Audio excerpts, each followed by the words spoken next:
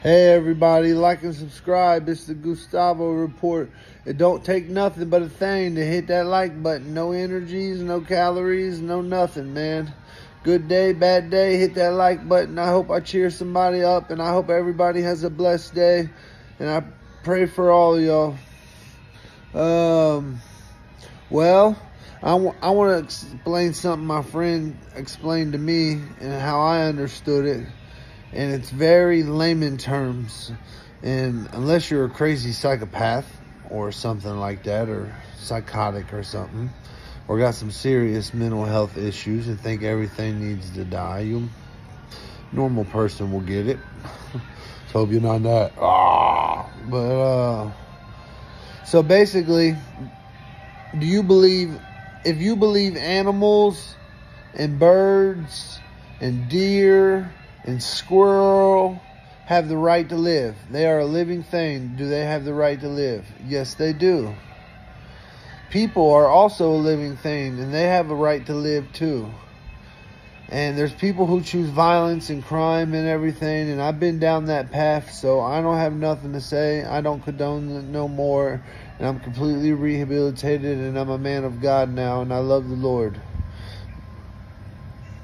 And but if a person chooses to live in peace, they have the right to live in peace without being treated towards violence.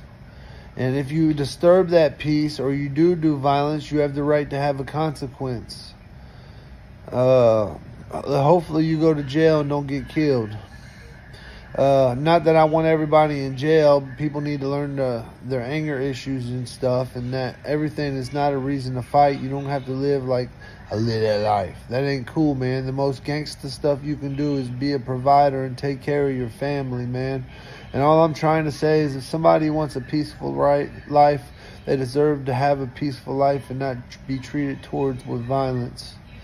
And if you choose a violent life, go get in a ring or an octagon or something. Go spar somebody. But if you choose a violent life and you get met with violence, that's your consequence, because you chose a violent life. But if you live in peace, you deserve to live a peaceful life and not be treated violently, man. Because every person has the right to live. It doesn't matter what color it is, what race you are, blue, purple, pink, black, white, yellow, brown, green. What are you talking about? Chill, I'm doing a video, babe. And everyone should live in peace. And I understand that religious conflict is going on right now.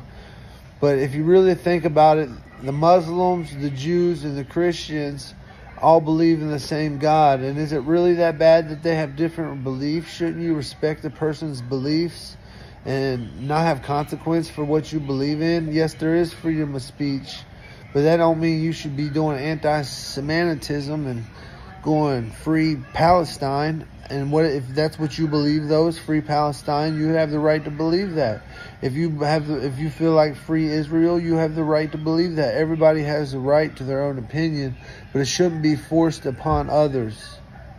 It can be debated, and talks can be done about it, but they should be peaceful talks, not talks downing somebody else. Use knowledge and education. Use facts to back up what your belief is. And as far as faith with God, I mean, how can you deny when there's like 900 something prophecies in the Bible, and over half of them have already been fulfilled? And they're finding dinosaur bones with dinosaur meat skin still on it, so they can't be millions of years old. And I mean, our science, it seems like the more you really delve into science, factual science, the more you prove God's existence. I mean, they even discovered a God cell particle at Higgs boson collider. Higgs boson collider. So it's like, and I'm not trying to force anything on nobody, man, but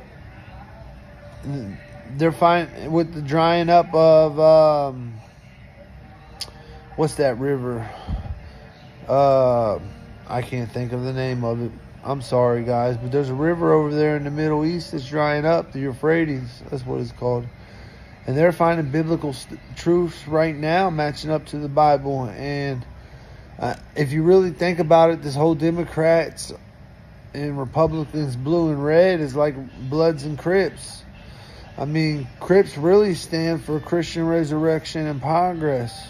And if you're a Crip, you're a Christian. If you're a Blood, you're Muslim. If you're a folk, you're a Satan worshiper. They don't mean everybody that does that stuff, who does gangbang, is, but that's the facts behind it, man. And it's just like red and blue, Democrats and Republicans, and people are fighting over that. Liberals and everything else, conservatives, everybody's fighting over something. And I don't understand why we can't all just sit down and come to a consensus and a conclusion and a positive hypothesis to control the economy and get it. Why can't the whole world come together and do a fresh start? You know what I mean? I mean, what, America got maybe 20 years left, maybe less. I mean, this country is just falling apart. And I'm not going to speak on the immigrant stuff because my stepmom was an immigrant, my nurse is an immigrant, and I have nothing wrong. There's nothing wrong with being an immigrant. You know, they're hardworking, and this country is a country of immigrants, built on a backbone of immigrants. But I mean, at some point, we can't just let the whole world in. We'll have so much overpopulation. I mean, we won't really be able to sustain our society unless everybody's working, and they're having problems with Medicaid and everything else, man. Talking about how our people are supposed to sustain themselves and live off the money that they're getting. When we're just getting more and more in debt. I don't know why they're spending trillions of dollars. I understand, but it's like, why trillions? Why are we getting deeper in debt? How's the whole world in debt? How's the whole world in debt? Where'd all the money go? Where'd all the money go? That's crazy. The rich get richer and the poor get poorer. I make good money, but it ain't enough to live off of comfortably the way it was 5-10 years ago, you know? It's ridiculous. My house value's shooting through the roof, though, every year. You know, we're at like $300,000 practically right now for my home. And it's paid off, no mortgage. And I work hard 7 days a week, 15, 20-hour shifts. But that's all I got to say, man. Like and subscribe. That's the Gustavo Report. I love y'all. Hit me up. Leave some comments. My email's in my bio. Hit me up.